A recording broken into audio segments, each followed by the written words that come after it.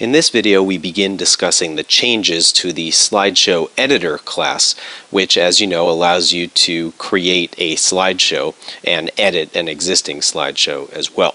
Now, our first set of changes occurs with the onActivityResult method that gets called in response to some other activity that was launched from here, returning back to this activity. And we've created a couple of new request codes for this version of the app. At lines 71 and 72, you see here video ID and take picture ID as well.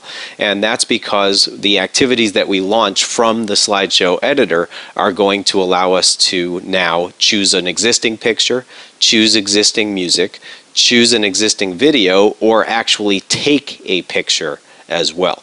And we need to know which type of activity is returning to us so that we know how to process that in onActivityResult. So the first thing we check in this method, of course, is to see whether the result code is result_OK, meaning that the launched activity returned and executed properly. And then inside here we get the URI for the data that's returned by the returning activity, and we have an if-else-if structure that checks the request codes to figure out how to process what's being returned.